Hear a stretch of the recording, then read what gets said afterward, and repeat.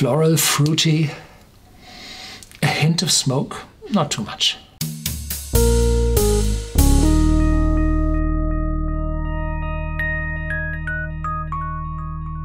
Welcome to Whisky.com, where fine spirits meet. My name is Lüning, Horst Lüning. I'm the master taster of Whisky.com, and today we have a very, very popular blended Scotch whiskey here on my cask. It's the Chivas Regal, 12 years old, well, in a gift box. The Chivas Regal is, well, the valuable gift for the holiday season, well, which we call here in old Europe Christmas season. And it's a gift. You know you have something special, something valuable, and you present it to your friends and you say, well, this is one of my friends and I give you one of the best I think I can buy. Well, there's a lot of other single malt whiskies which I prefer more than this one. But this is one for the masses. I think it's the second best-selling Scotch blended whiskey worldwide. It was invented and the brand was established in 1801, and so it's over 200 years old. And well, the progress was slow. Most of this progress went on in Great Britain, and after the Second World War, the Chivas Regal made its run through the US and was very, very popular there. And today it's very popular in Europe and in Asia as well. And the tin box here for Christmas, it's the tin box of 2015, shows where the marketeers aim this whiskey to. It's Rio de Janeiro, London, Moscow, New York, Shanghai, Paris, Berlin, Cape Town, and Tokyo. So all around the world, and this one is called Globetrotter. Well, that's it. And made for gentlemen. This is a tagline. Chivas, made for gentlemen. Oh, limited edition by Globetrotter Suitcase Company. So it's a joint marketing effort. I have no idea if this bottle is available or this tin is available worldwide, but this bottle is, and a typical this bulgy bottle and this silvery label, and there's a back label. In former times I think there had been a label over here as well, and there has been an engraving 1801 in this glass bottle, and now it stands here 1801 on the capsule, sealing capsule, and this shows that there are, well, cost-saving efforts going on inside Chivas. Chivas Regal was formerly part of the Seagram's Group, which was the biggest, the largest spirits company in the world, owned by the Bronfman family. They had to de-invest it, and they went into media like Universal Studios and so on. And well, 20, 30 years ago, a young man called Alexander Ricard had an internship at the Paisley plant, which is part of Glasgow.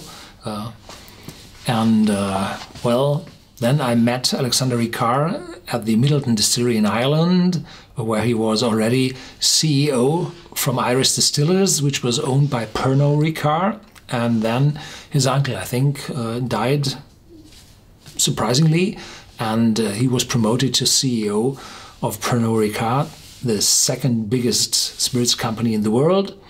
And well, that's it. Behave well to your internship people. Yeah, they might be your boss in later times. This one is a mass product. It's artificially colored, I'm afraid. And the whiskies inside this blend are mostly from the Speyside region, and one of the lead malts which inherit their character to this whiskey is the Strathyla whiskey, which was founded, the distillery was founded 17 something, so well inside the 18th century. And this Strathyla distillery is also called Home of the Chivas. There's a self-guided tour in Keith, in the Eastern Highlands, I think, or is it the Speyside region. 40% ABV. This also shows mass market, and I'd been to the Paisley plant, bottling plant, and I put you a few pictures here from the bottling plant. It's very, very impressive, and the vats where these blends are mixed are huge, really huge. 140,000 liters equals, what's that, 35,000 gallons? Extremely, and 4 lines in parallel. One bottle is filled every second. Wow, impressive. Yeah, enough talk. There's a screw cap on it, no cork. Well, it's a mass product, you can't put cork on it. In former times there had been a special seal inside with a bowl, and this was to prevent the refilling of the bottle with cheap whiskey, especially for the South American market. And today it's gone. I don't know if it's gone for South America, but I think it's cheaper to hunt the fraud than to add this seal to every bottle, where ingenious people will always find a way to go around this prevention.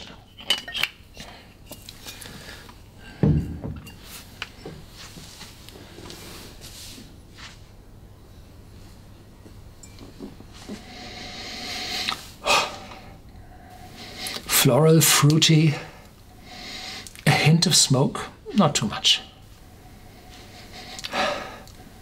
Caramel, vanilla, not too much. And a little sweetness like honey. Oakiness in the back, some spiciness, distant, faint. It's a mass product, you can't afford too much malt whiskey in it. And this industrial grain whiskey with which this mixture is topped up is cheaper and will always reduce the intensity of grain, of a blended whiskey by the use of the grain. Because the grain whiskey is very highly distilled to a high ABV, like 80%, 84%, sometimes up to 90%. And this will give very few aromas from the grain.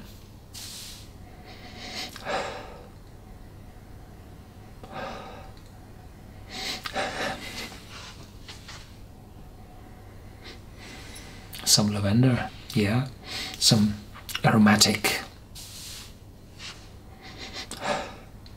I don't know, yeah.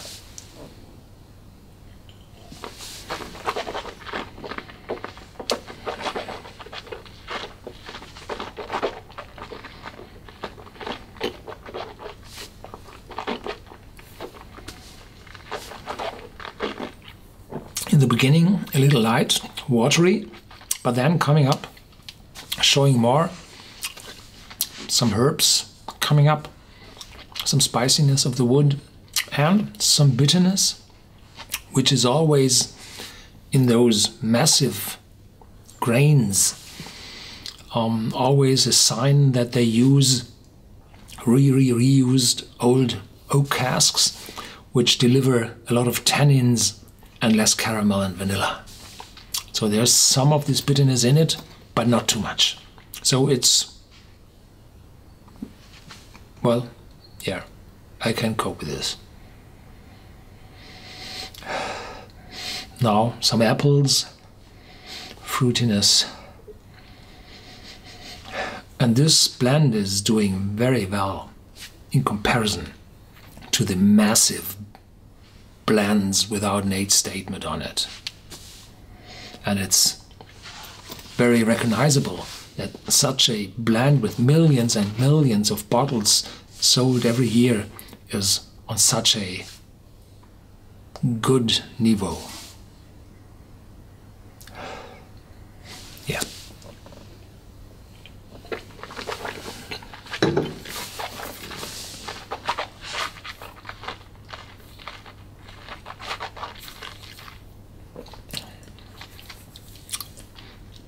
Yeah, a little bit too much of this tannins of the oak, but the rest is okay. I would add another 10 euros, pounds, dollars, whatever, and switch over to the Strathyla, which is, as I said, the lead malt inside the Chivas Regal. And then I have the pure spice, which gives this whiskey most of its character. Yeah, if you're not able or do not find it, the Chivas Regal 12 years old is a good alternative. Yes. Thank you very much for watching. If you want to discuss this video with me, please do so in our forum on Whisky.com, and please give your comments in our vlog also on Whisky.com.